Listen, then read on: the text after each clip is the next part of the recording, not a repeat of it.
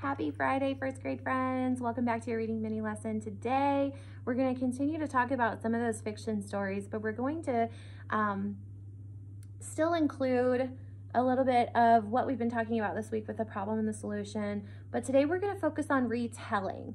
And we do this a lot naturally with lots of other things.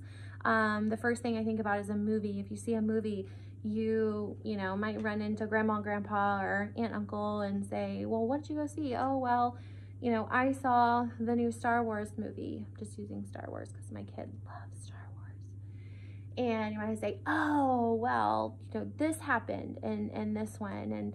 And we start to kind of tell what happened. But sometimes when we get really excited, or sometimes we just forget to tell some of the important parts without giving all of it away, okay? So today we're gonna talk about that, how to retell a story. There's a couple of things you wanna remember. I said a couple, 3 things you wanna remember when you retell a story. And I have a little chart back here to help us remember. And we're gonna practice this with a couple of books that we've already read, okay? So that it's for something familiar to us. So when you tell about a story, you wanna make sure that you tell who was in the story, where it happened, and what exactly happened, okay? So I wanted to look at a couple of books. This one we just read like a couple weeks ago, not long ago, called The Pet Show. And in this story we have, well, let me ask you, do you remember who was in the story or what happened in the story? Let me take a little picture walk with you and see if this helps jog your memory a little bit. Here's the title page. It starts the story here. And remember, it's called The Pet Show. So remember what it was about. It's about that little boy who couldn't find his, what pet was he looking for? Do you remember? Couldn't find his cat, right? Archie was his name. He couldn't find his cat. And so all of his other friends, they're like, dude, you're taking too long, right? And they're like, we gotta go to the pet show. We're gonna be late. And he said, go ahead, I'll be there, go ahead. So they did. And then here comes Archie. What does he have in here? Do you remember what he brought as his pet?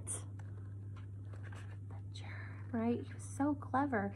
He thought, I'm gonna bring a germ as my pet. But the reason he couldn't find or the reason he had to bring the germ was because he couldn't find his cat. But then something interesting happens while he's there. They're giving out all these awards, and then all of a sudden, who shows up? The cat, right? And this guy, the judge, he thinks that the cat belongs to her. But does the cat really belong to her? No, it doesn't. And Archie's watching like, oh my goodness, right? I can't believe this is happening.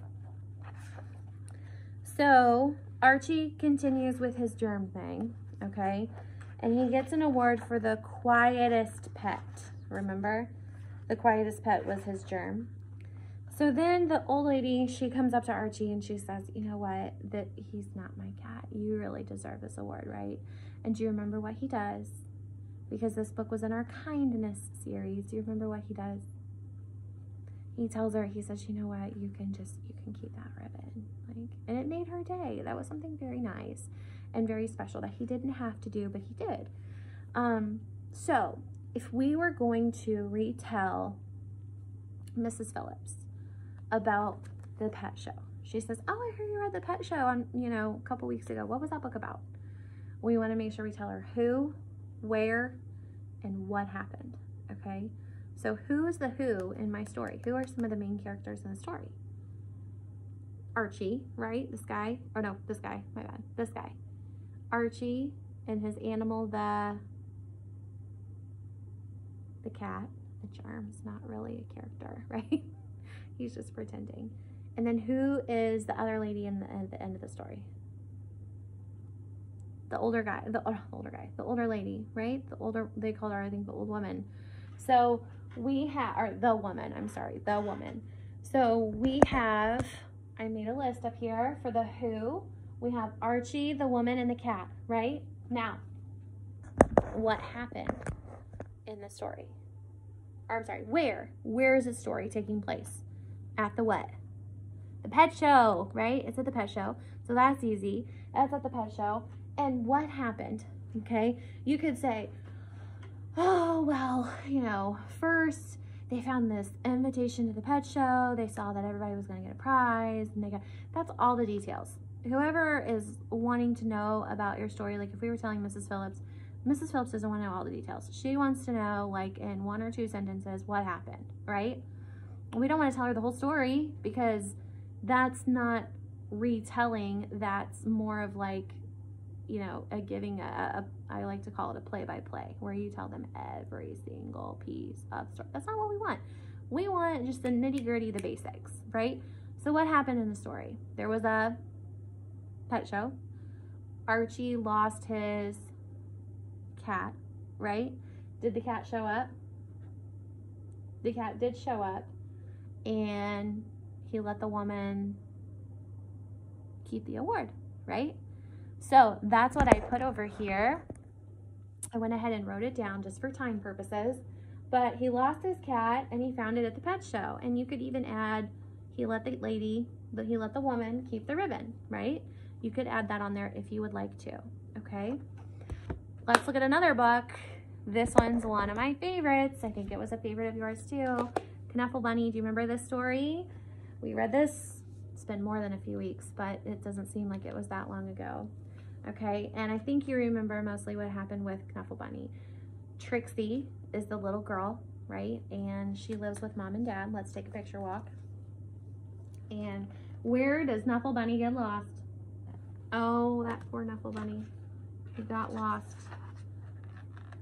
in the laundry, but not just any laundry.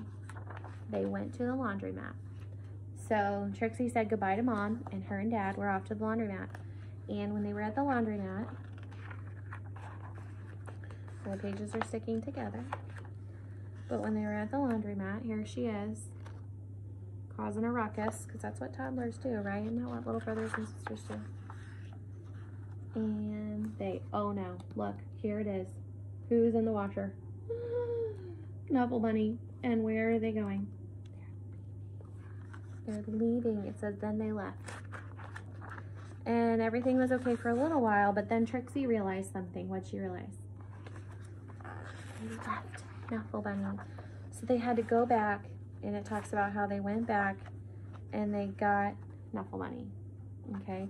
This is where mom's like, what happened? Where's Knuffle Bunny? And then they go back and get Knuffle Bunny, right? So in this story, who's the who? Who's the who? We have Trixie. Who took her to the laundry? Dad. And then who else lived at home? Mom, right? So we would want to put Trixie, Dad, and Mom. Where does the story take place? Where? There's a couple of settings, but most of it happened where? At the laundromat, right? The important part of the problem happened at the laundromat. Okay, so that's what I've got so far. Trixie, Mom, and Dad. The problem is at the laundromat.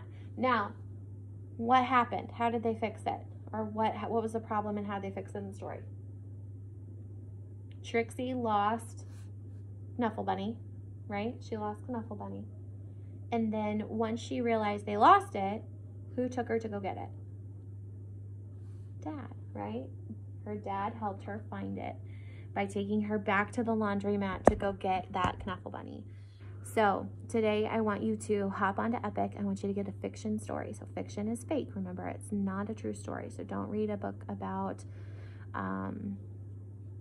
goldfish today. Don't do that, okay? Read a fiction story and see if you can name the who, the where, and the what happened, okay? Remember that what happened is kind of like the problem and the solution together, okay? So, but you don't want to give too many details, okay? You just want to give a quick little few sentences of what happened, okay? So I want you to practice that today. Have fun. All right, and I will see you back here this afternoon for math. I'll talk to you soon. Bye, friends.